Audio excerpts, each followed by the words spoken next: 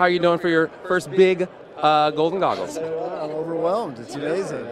Obviously, I heard a lot about it as a fan of swimming and watching it and learning about it for several years. But to actually be here live, it's amazing. And it's such a great cause and great event. So can't wait to get involved. Yes. It is definitely something that we look forward to every year to get ready, to celebrate.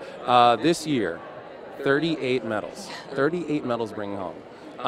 Now, we had the mixed relays in there, but that doesn't count. It doesn't matter.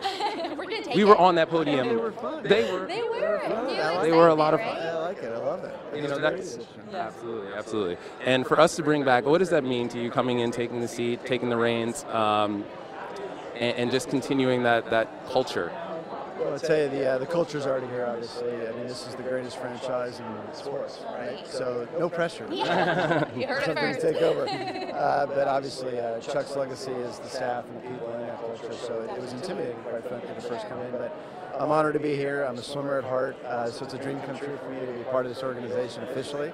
But most importantly, like I said, I inherited an incredible staff, incredible people. So again, no pressure, just keep it going, but excited to contribute where I can, and probably in the commercial side more than anything, but these are the kind of events I love to be part of, and I can't wait to do more things. A swimmer at heart, so do you have a favorite event?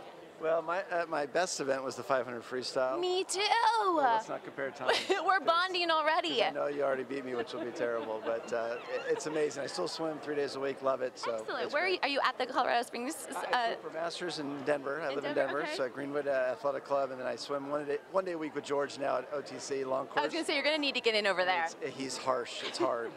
But it's good. It keeps me alive, so I'm happy. And what are you most looking forward to in 2018 with this team and kind of the new, exciting, different events that we're creating? Well, I think, Budapest was my first major trip, so again, the medal count, sitting with the families was amazing. It was really important. But I think we're going to try to trialize our events.